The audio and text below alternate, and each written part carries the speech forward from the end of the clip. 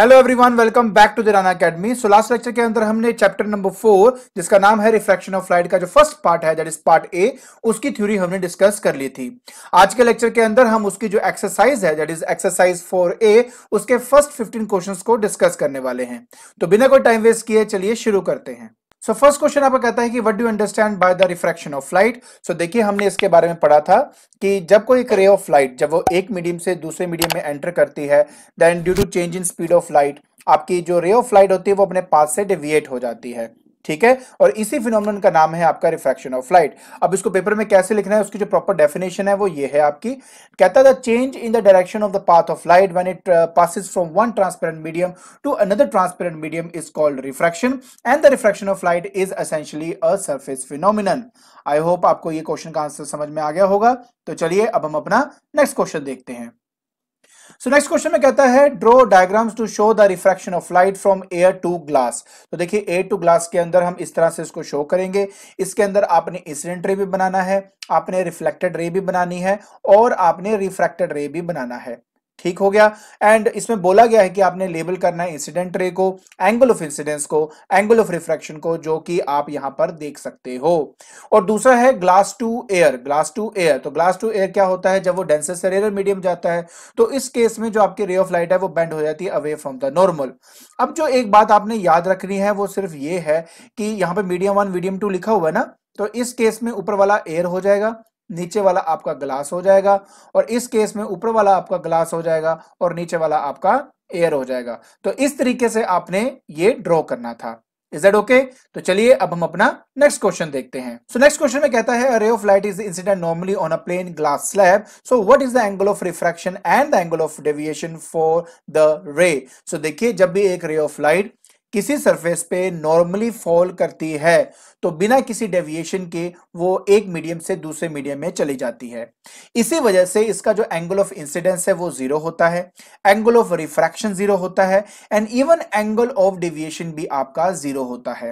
Angle of deviation का मतलब होता है कि एक रे ऑफ लाइट जब दूसरे मीडियम में एंटर करती है तो कितने एंगल से, अपने ओरिजिनल पाथ से कितने एंगल से वो डेविएट करती है। तो इनिशियली इंसिडेंट रे नीचे आ रही है और ऐसे आगे की तरफ जा रही है, सो इनके बीच का जो एंगल है वो आपका 0 डिग्री ही आएगा।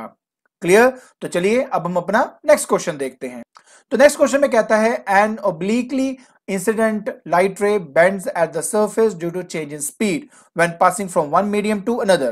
The ray does not bend when it is incident normally. Will the ray have different speed in the other medium? इसका जो आंसर है वो है yes. ठीक है, जो इसका आंसर है वो है आपका yes. देखिए, एक बात आप अच्छी तरह जान लीजिए, यह बात सच है कि बिना किसी डेविएशन के रे ऑफ लाइट आपकी एक मीडियम से दूसरे मीडियम में जाती है जब वो नॉर्मली इंसिडेंट होती है, बट हाँ, कुछ उसकी जो स्पीड है उसमें चेंज आता ही आता है जब भी वो एक मीडियम से दूसरे मीडियम में जाएगा। Is that okay? सो इसका आंसर है यस। तो चलिए अब हम अपना नेक्स्ट क्वेश्चन देखते हैं। सो कहता है what is the cause of refraction of light when it passes from one medium to another medium.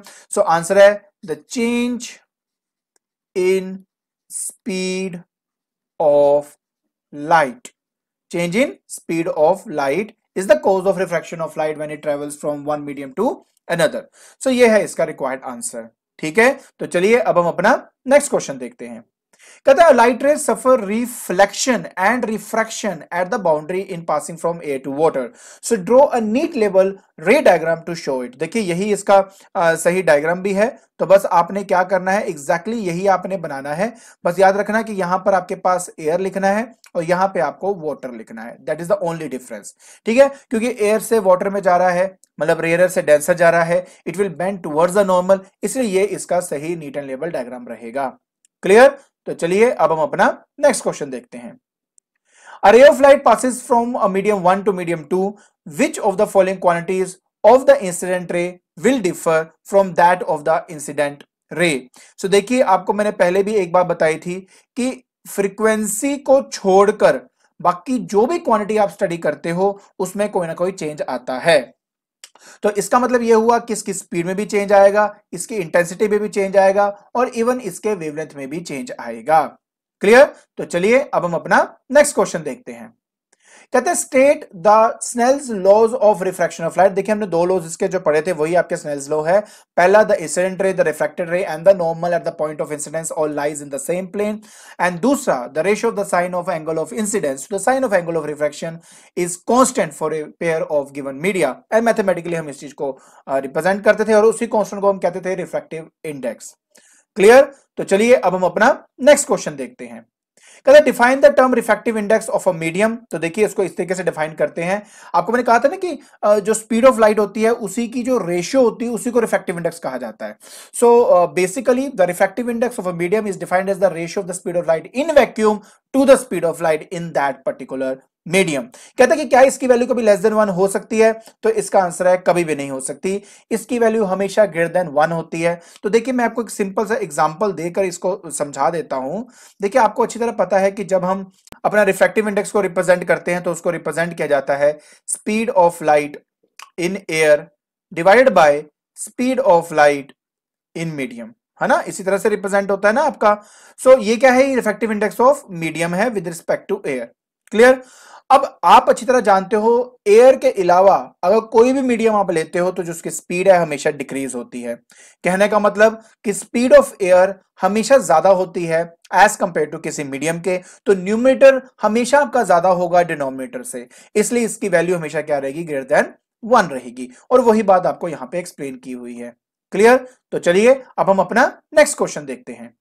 कहता है compare the speed of light of wavelength 4000 angstrom, जिसको वॉयलेट लाइट कहा गया है, एंड 8000 एंगस्ट्रॉम जो कि रेड लाइट है, in vacuum. सो देखिए आप अच्छी तरह जानते हो कि वैक्यूम के केस में कलर कोई भी हो उन सबकी जो स्पीड है वो एक जैसी रहती है, इसलिए जो इनकी रेशियो होगी वो क्या होगी? 1:1, क्योंकि दोनों की जो स्पीड है वो एग्जैक्टली क्या होगी? सेम होगी। फिर वो कहता है कि how is the refractive index of the medium related to the speed of light in it and in vacuum और एयर। सो देखिए ये है जिस तरीके से आपने इसको रिप्रेजेंट करना था। कहता है speed of light in vacuum और air divide by speed of light in that particular medium. Is that okay जी? तो चलिए अब हम अपना नेक्स्ट क्वेश्चन देखते हैं। ए लाइट रे passes from water to air and उसके बाद वाटर टू ग्लास है। In each case state how does the speed of light change. क्योंकि देखो वाटर टू एयर की बात करें तो ये डेंसर से रेयर जा रहा है तो स्पीड आपकी बढ़ जाएगी।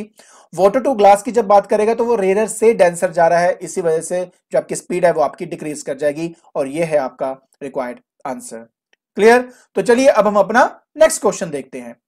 कहता है अ लाइट रे is passing from water to a medium, A speed up, B slows down. In each case, number 1, give one example of the medium and state whether the refractive index of a medium is equal to, less than or greater than the refractive index of water. So देखिए ये इसका आपका answer हो गया। तो पहले part में अगर स्पीड अप हो रहा है तो ऑब्वियस है वो एयर होगा, और अगर वो स्लो डाउन हो रहा है तो उससे ज्यादा डेंसिटी होनी चाहिए, तो ग्लास की डेंसिटी वाटर से ज्यादा है, तो ये इसका रिक्वायर्ड आंसर हो गया।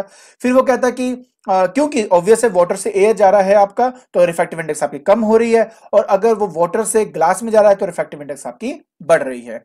क्लियर? तो ये है आपका रिक्वायर्ड आंसर। तो चलिए अब हम अपना नेक्स्ट क्वेश्चन देखते हैं। कहता है what do you understand by the statement the refractive index of glass is 1.5 for white light.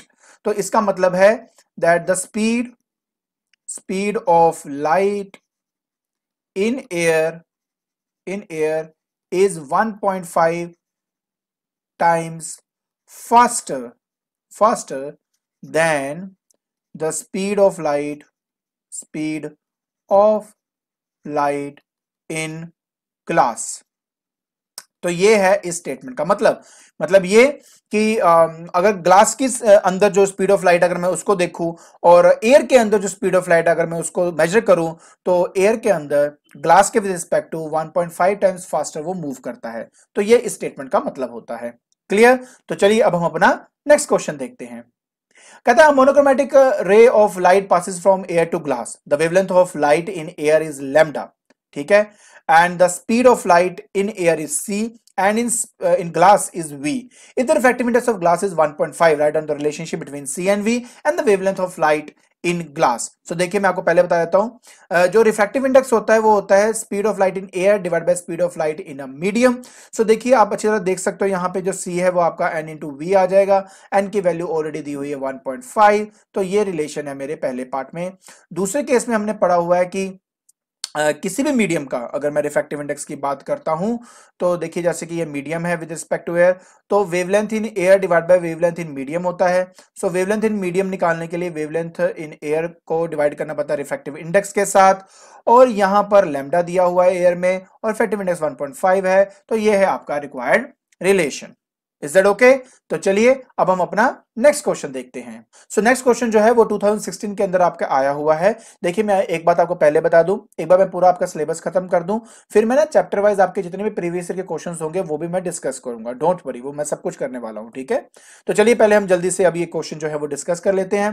कहते हैं a boy uses blue colour of light to find the refractive index of glass, he then repeats the experiment using red colour of light, will the refractive index B same और different in to cases? Answer है they are different of course, and give a reason to support your answer.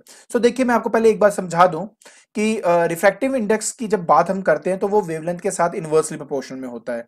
तो मतलब ये कि देखिए wavelength of red is greater than wavelength of violet, right. जो red है उसका लगभग 8000 एंगस्ट्रॉम होता है और वॉयलेट का होता है 4000 एंगस्ट्रॉम, तो वेवलेंथ ऑफ रेड हमेशा बड़ा होता है वेवलेंथ ऑफ वॉयलेट के। So therefore refractive index for red is less than refractive index of violet, ठीक है। तो कभी भी एक दूसरे के बराबर वो हो ही नहीं सकते, और यही आपका रिक्वायर्ड आंसर भी है। कहता है the refractive index will be different, और रीजन भी यही है कि speed of blue light in glass is less than that of red light, and refractive index of glass is mu is equal to C upon speed of light in glass, so mu of blue is greater than mu of red. सो यही बात मैंने आपको यहां पे भी समझाई है, आप वेवलेंथ के विद रिस्पेक्ट टू भी बोल सकते हो, अगर आप चाहें तो ऐसे भी इसका आंसर दे सकते हैं। क्लियर? तो आई होप आपको ये क्वेश्चन समझ में आ गया होगा, ठीक है। तो आज के लेक्चर के अंदर हमने एक्सरसाइज 4A के फर्स्ट 15 क्वेश्चंस हमने डिस्कस कर लिए हैं। आई होप आपको ये क्वेश्चंस और उनके आंसर समझ में आ गए होंगे। तो आज के लिए बस इतना ही। Thank you so much.